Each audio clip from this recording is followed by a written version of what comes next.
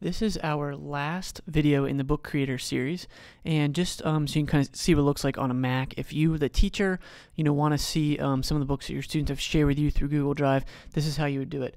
So like I said, at Bester, we just created a folder that I shared with the entire staff, and we just kind of arranged it different levels.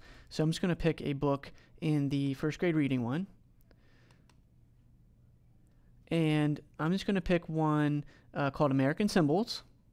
And this is an EPUB, which means I can read it, on my MacBook, on my iPad. There will be interactivity with it. If there's audio or video, you can do that.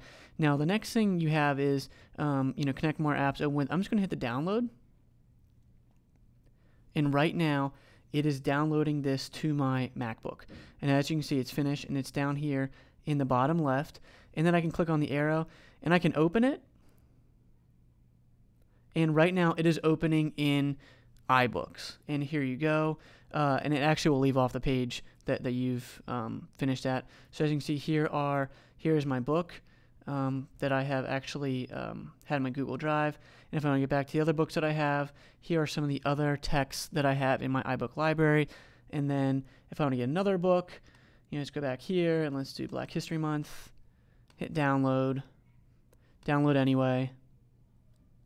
And then when it's finished downloading, you can just double click and it will open it in iBooks. So this is just one way that you can see how to read a text that your students have created on the iPads and how to see what it looks like on your MacBook. And like I said, once you double click on it, it will open.